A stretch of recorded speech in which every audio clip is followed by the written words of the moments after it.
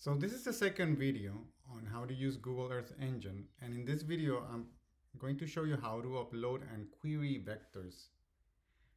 So I'm particularly going to show you how to import a shapefile, how to query a shapefile in Google Earth Engine, and how to clip an image using a polygon that I actually query from the shapefile. So in the previous video, I created this simple code. In fact, I copied it and then I altered it, where we selected data from the dataset from Google Earth Engine, particularly the SRTM, and we selected the band on elevation. We analyzed the elevation and created the slope using this method, and then we focused the map on the area of Asheville. We assigned the minimum and the maximum value for a grayscale for the elevation as well as for the slope. Actually, let me go ahead and change this to English, elevation. Okay, and what are we gonna do now? Well, first of all, let's create a new code. I'm gonna go and that you do it over here. Let's click new, file, and let me do it within videos. And I'm gonna call it video _2, okay? And that will create a new code, a new empty code, completely blank. And we want to import some shapefile. Let's get the shapefiles, and we can get them from this site, which is the NCDOT site. And in fact, you can just go ahead and type something like shapefile North Carolina counties, and you should get to the site of NCDOT. So you click there, and you can see all the different data that they have there. We're gonna download not the county boundary with shorelines. I'm gonna download the county boundaries. We can download it, and the good thing about, well, a Mac is that when it downloads it, it does the unzipping. If you have an PC, you just have to unzip it. And then inside the folder, you should see this, right? All the little files that are related to the shapefile. So to upload that data, we have to go to here to the assets, and we're going to indicate that we're gonna create a new asset. So we click new, we click on shapefiles, and then we go to select. Mine is in download, and I have this. And if you select everything and you click choose, you will get this error. It doesn't like the SPX file. So you have to go again, select. You can select all of them and then unselect the SPX file. Click choose. I'm just gonna go ahead and leave it with that name and click upload. And that will actually take a little while. So in the meantime, while the asset is being created, one of the things that I'm gonna go ahead and do is start writing a code. And just to repeat some of the things that we were doing before, let's use, in fact, the SRTM dataset. So let's go ahead. I'm gonna call a var. I'm gonna call variable is gonna call SRTM. It's gonna be equal to ee.image and open, and then open here as well. And maybe I forgot how is the name of that. So let's go here. No, not here. We go to Google Earth Engine, because I forgot what is the name of the data set. Where are your data sets? Let's go to the data sets, data sets. Where are your data sets? Let's go to the data sets. Here is the data sets.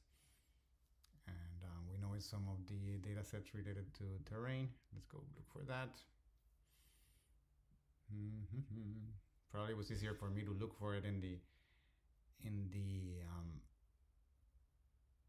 the previous code, but just so you can see how we go through this process, right? Here it is. This is the name of it. So we're gonna put it inside the parentheses. Here's my code. Great, so that's SRTM. It's gonna be the EE image that it's calling that. Okay, so let's put a semicolon there to tell that that's the end of the line. And now we're gonna call var DEM equals SRTM dot select. We open parentheses and we single quote, and let's see what is the name of that band. I remember it was elevation. I just want to make sure and show you that that's the way it is. So yeah, bands called elevation. Just can copy paste it here, and then I'm gonna put it here. Called elevation. That's the end of that line. Let's see, and the map center, where we're gonna put that map center, let's put it in Asheville as well. So let's get that value of Asheville. So I'm gonna, using inspect, I got this data, right? So I'm gonna go ahead and go map dot set center, and I'll put those values, and the zoom, I'm gonna use a zoom of 13 for the moment. And I close here. Let's run that. Good. And let's add the DEM. So we're gonna write map dot add layer. And what are we gonna put there? So we're gonna put the DEM, right? And what are we gonna do? We're just gonna assign the minimum value, which, what was the minimum value? The minimum value was around 600, and we're also going to assign the maximum value, which was around 1,200, and we can call it let's call it DM. Let's click run. Okay, we have it there, looking good. Okay, let's see if now we have those assets, because it takes a while. Okay, oh yeah, we have it. Oh, and look, I had from the previous instance that I had uploaded the shoreline, but let's not use the shoreline because that could be more problematic later on. Okay, so now what are we gonna do? We're going to see that vector that we have imported. So go to the assets, okay, so here, and then go to the asset, which is boundary conti. Let me go ahead and delete the previous one that I thought they would never upload. Let me delete the, so you don't do that. I'm just deleting it just so I don't get confused. So I'm deleting the asset, and now you can see how to delete that asset. Okay, so but let's go to the county polygon. Okay, so there you go, and we can click import. Okay, and now you should see like another little window in this area where we have the imports, and your shapefile of the boundary counties, it's called table. You could change the name for that, but I'm just going to leave it table for the moment, just so it's the same for everyone. And we can add that to the table, to the map. So let's go map dot add layer, and we can just write there table and run. And if I click that very quickly, right, so I have both the DEM and I also have that layer, but as you know, it's all North Carolina, so you're not going to see it at that zoom, so you have to zoom out to be able to see it. Is that good? So in fact, we could just go ahead and put it like a zoom 9 so we can see it. It's too bad that right now I'm zooming into Asheville, but you can see the elevation, and you can also see the, let me turn up the DEM, right? And it's called layer 2 because I did not give it any name. I just said add the layer table.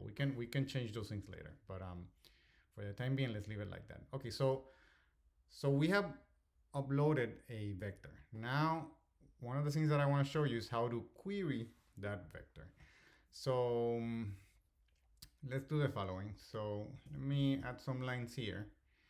And what I'm gonna do is I'm going to use the filter function. So I'm just gonna call this var county, and it's going to be equals, to get a better keyword, I'm committing too much errors.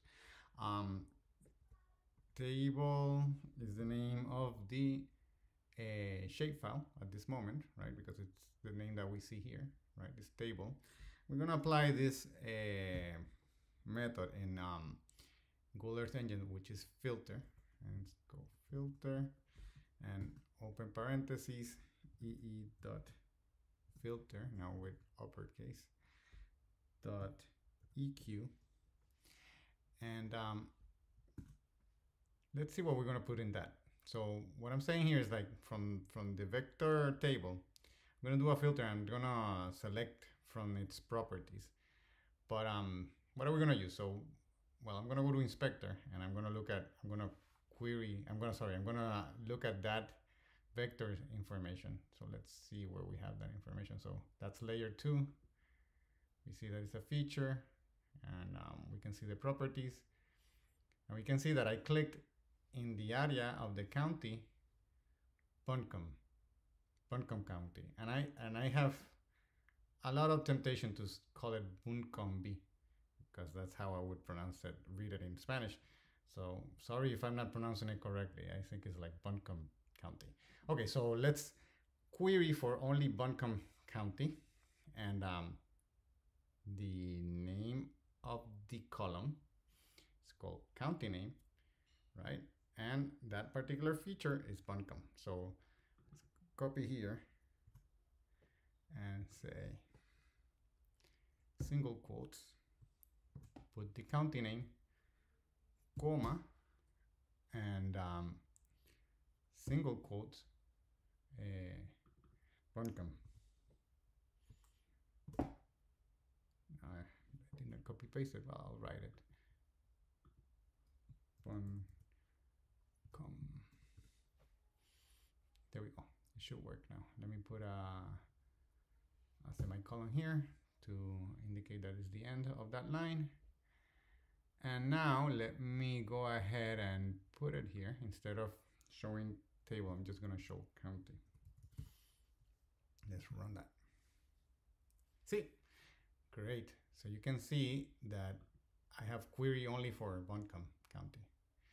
And you should look at this little tail that it has here. It's interesting. I would like to find some information about that, but you can see that it has like a little tail, and it's probably that they purchased the area where the airport is from the other county. I will have to find that information. So, okay, so we have now the county selected for Buncombe. And what are we gonna do now? So I'm going to do a clip, and a clip is a very useful method if we want to reduce the amount of data. So for instance, I just wanna show you the DEM for Buncombe County. What I'm gonna do is create a new variable. So it's gonna be DEM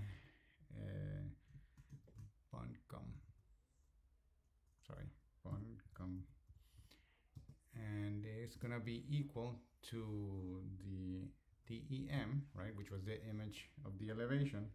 I'm gonna use the method clip, and when you give the method clip, you give it the vector that you're gonna use for clipping, and in this case we're gonna use the vector called county.